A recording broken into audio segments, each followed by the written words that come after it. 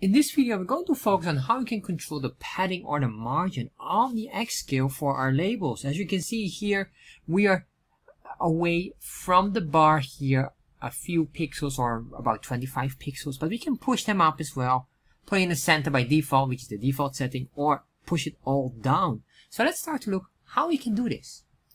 So let's start to look how to add padding and margin to the X scale labels in Chart.js. So the first thing what we need to do is we need to go to our website chartjs3.com, getting started on this specific website, which you can find as well in the description box, because we're going to get the boiler template. So once you're on here, copy this chunk of code here. There we are. Copy this, and if you want to understand this code, please watch this video here. So then I will paste that in there, cut out the title, and put the title in here. Save, refresh. Now we have this. What I want to do is I want to maximize the bar charts. So I'm going to say here 80%, save, refresh. There we are. So once we have this, what I want to do is I want to focus on this here. For that, we're going to have two separate items that we need for that. I've tried to look for a better way, but I could not find. So this is the only option so far. So I'm going to scroll down here. And first of all, what I'm going to do is I'm going to say comma here. I'm going to create a, hold on. It is just here after, and that's correct. And then we're going to say here plugins. We're going to create a plugin. And this plugin here will be called, let's give it our scale padding. Very simple and very descriptive. So once we have that, I'm going to say a constant scale or X scale padding. And then I'm going to say here ID equals stats. And then we say here, and let's do here, we can say here before draw. Before data sets draw. This doesn't really matter, but basically would indicate the timing of drawing. Since our data sets will be drawn, or we will reposition our labels before we draw the data set, but it doesn't really matter because the scale will be drawn first before it draws the bars and the data sets. So this is a perfect timing to grab, but you could do after data sets as well. It's up to you. It doesn't really impact much. So then I'm going to say here chart, arcs, and plugin options. And once we did this, I want to do an object destructuring. If you're not familiar with object destructuring, I'm going to recommend you to watch my video Understanding Chart.js Object Destructuring, which you can find as well in the description box. And basically what I'm doing here, this is an object destructuring. So then what I want to grab here is the CTX, and the data might be, I am not certain about that one, but scales we definitely need, and we want to grab the X and Y scale. So once we did that, that is all fine and working. So now what I want to do here is, first of all, let's do here console log and show you the X value. If I save this here, refresh, open up the developer tab, you can see here we get some information that we absolutely need. So once we have here, you can see here the full information, and this is the specific information that I want. I want to go here into the underscore label items, which basically goes to every specific label here. And then if I open up one of these items here, which is in this case the Monday, that's specifically geared to this specific label here, you can see this text baseline of middle. So once we have this, we have access to change this to top or bottom, and then you will see it will start to change nicely. This is really nice to do. And sadly enough, Chart.js don't have a direct option to do this, although I would assume this is a quite easy, tiny adjustment. Anyway, doesn't matter. I am not a maintainer of Chart.js, so I can't say. However, we can access this, and let's start to access that. So what we're going to do here is, first of all, I'm going to say here, let's grab that one. I'm going to the X dot, and then we're going to grab here just this, hold on, the label underscore label items. Just going to grab this one, and for now I just say index 0, which would pinpoint the Monday, so basically this one here. And then we can say here the baseline, text baseline. This is just a canvas command, the canvas API command. So we say here text baseline, and I say equal, and let's put this is middle, so let's say top, and let's see what happens. If I save this, refresh, you can see here now nicely, alright, it will change beautifully. So you can see here we have all of this, but this one is top, and if you're wondering why is top pushing it down, well basically we'll say from the top, ignore the top and go down. That's basically what it does. Middle would be just exactly in the center or on the vertical level. And if I say bottom, you will see it will go up here. Alright, so there we have one part. So let's play around with this now, and let's do it for every specific item. To do this, all we need to do is we need to grab this array here. And let me show you. If I save this, refresh, open up developer tab, open up this, you can see here the full array. So now we have access to all of them. So now we can say every one of those, which is now right now as a text baseline of middle, for number 2, 1, 3, all to the way to the number 6 or index number 6. Let's reposition them in wherever we want. In this case, I'm going to say here, let's grab this. I'm going to make a for loop, or for each loop, sorry, a for each loop.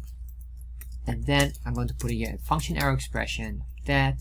And once I have this, what I want to do now is I want to say here, let's use the shorthand label, because it's basically shorthand of this label, and index. Although I don't know if we need index, but just in case.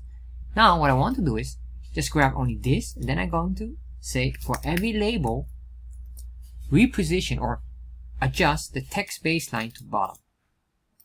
So if I do this, save that, refresh, you can see here they're all moving now up. And let's put it down to the bottom, I guess, where I want to say top. So ignore top and go push it down. That's basically what it does. There we are. So now we have this, and you might say, well, what if I have more space or I have a different item? What can I do? Because, for example, I'm going to show it here. What if I do another letter with the Y? Alright, so let's say here money instead of Monday. You can see here, look what's going on. It clips off the item. And you can see here, if I'm moving this, it has a temporary adjustment, I guess. There we are. And that's because of the animation or something of the reload. But anyway, it doesn't matter so much. We can fix that if that's a real problem. But you can see this is a bigger problem here. It removes a part of it or clips off that part. Let's solve that. And that's basically the issue here. Comes from this here. If I go in here, you can see here, open one of these, we have here the text offset, which basically indicate there's still 7 pixels, 7 point plus pixels of pixels going down, pushing it down. So what we could do is, instead of that, remove that text offset. So what I'm going to do, I'm going to grab this, and then we say here, text offset, and then maybe instead of 7, let's make this 5 pixels. If I save this, then probably you can see here, it will just nicely keep it visual or visible. So this is probably important if you have bigger font size. Then you might change it, and you can see it reloads it suddenly. Let's make sure we reload like that immediately. There we are. Of course, we could just say 0, but if we do 0, we get another issue here that there's no more padding considered in here. So what I want to do is, and maybe you'll say, well, hold on. All right, I'll do 5. 5 is fine, but I'm not satisfied with this. I want even more space. All right, let's go and work on that one now. So what I'm going to do here, and this is what I was explaining, you need 2 independent parts. So we have this part here now, and that's all fine. We don't have to touch that one anymore. But what we have to do now is go and work on the height. And for the height, we're going to do exactly the opposite than instead of the width. So you might say, why are we going to go on the X scale if we're going to focus on the height? It's just how it is programmed here. So probably there's some logic behind it that I don't fully understand. But if it works, it works. So let's go for that. So on the X scale, yes, so that's on the horizontal scale, we're going to adjust the height. So what I'm going to do here is, I'm going to use a special built-in command here. This is the fit or the after fit, which will recalculate and put again an adjustment on the scale. Then we're going to say here context, and this context I'm going to put a function arrow expression. And within here, I want to show you first what is this context giving us, and then you understand what I'm doing here and why. So let's grab that, put that in there, save this, then refresh. Nothing happens, of course, because we don't return any specific value or don't adjust any value. So now we have the console log on the scale. Let's see if this one, let me just hide that one so we don't have, so we're not confused by it. There we are. We get all of the information. Click on this, and then you can see here the height, and this height here controls how many pixels in height is this point here all the way down here. So you might say, well, I need a lot more space here. I get that. Let's adjust the height of that. Instead of 28 pixels, let's make it 50. So I'm going to say here height, and then we're going to go down in here, and then let's do it here. We're going to say ctx.height, and then here we can just say, well, we can say equal plus, or plus equal maybe 25 pixels. Make sure that is equal, of course. Save this, refresh. Oh, alright, CTX. Sorry, my bad. I'm thinking about CTX always, but of course you're not allowed to use CTX because this here is not CTX, it's context. My bad, because I'm always thinking about drawing in the canvas. So that's why. Don't make that mistake. Alright, so now we have this. But you can see here, well, if I open up Developer tab, you will see immediately we have a lot of extra space, but it ignores our space here. Alright, so let's start to play around with that and fix that item here. How can we fix that? Just add an offset here. Maybe if you have 5, we can say here now plus 25. If I save that, refresh, you can see here it will go nicely like that. And that's basically how you can do that. And there might be even a way to do this. Maybe even a another way. Let's see if we can do it programmatically or soft code it. So for that, what we need to do is we're going in here. I guess maybe I'll make that another video for that. But anyway, that is basically the way to do it. You can just put it in there. Once you have this code here, put it in there, make it matching. And there we are. If I put this back here on middle, save, refresh. Alright. Of course, you want to go to the middle now. Why? Because of the height is plus this. So it's being adjusted based on this value here. Then of course you could maybe remove this or do anything else. But of course by then you wouldn't need this. Anyway, this should be more than sufficient for creating padding or margin on your X scale.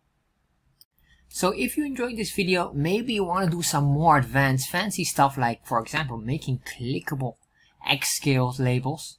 They have the labels here. When you click on them, you will be directed to a different website or different page, which can be also very interesting. In that case, this video here on how to create clickable X scales with links in Chart.js is a video that you can watch as well.